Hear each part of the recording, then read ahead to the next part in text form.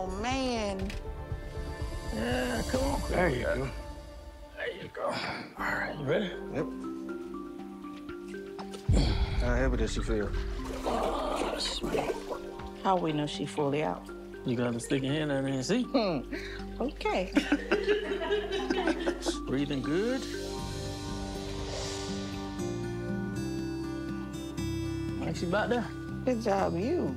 Once we get Shasta in the right anesthetic plane, floating on the back, I'm thinking, okay, we're getting pretty close. You know, we're ready to take out and rock and roll. There you go. And then we're gonna do surgery on top of the neck. Okay. There you go. You ready? It's gonna be fast and quick. This is one of those procedures where this animal has to leave its aquatic world so I can perform this surgery. So we have to keep water flowing over the gills as well as over the body to keep this animal hydrated. And I need to cut quickly and precisely. Yeah. Okay.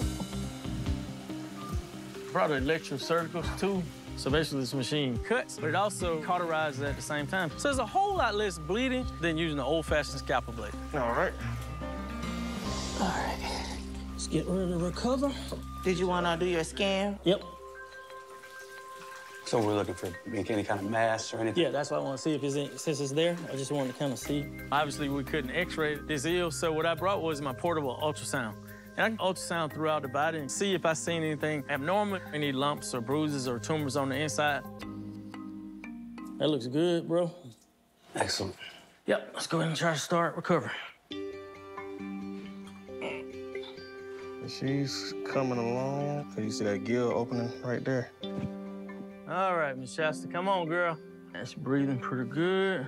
I think it was pretty hard, man. It was really hard. It definitely was a tumor.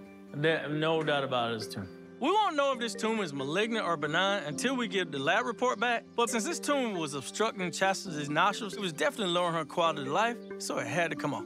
All right, Polly, I need to hit with the end with no teeth. All right. Perfect. Right through the neck. Yeah, I see.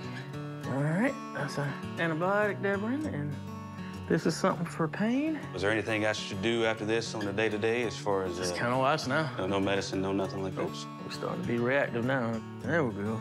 All right. Oh, yeah. Nice. Look at that. Nice. Critifix's motto is we treat them all, and we did surgery on the Moray Eel, so, you know, it definitely includes all. I mean, eels need love, too, so fortunately we were able to get the growth off pretty cleanly, and the eel is doing well. All right, man, we up. We looking good. We're starting to recover. It's looking great.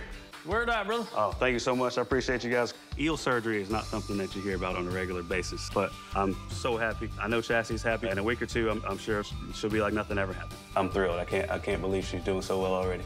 Sweet. All right, guys, let's pack this up. Appreciate you, man. Thank you.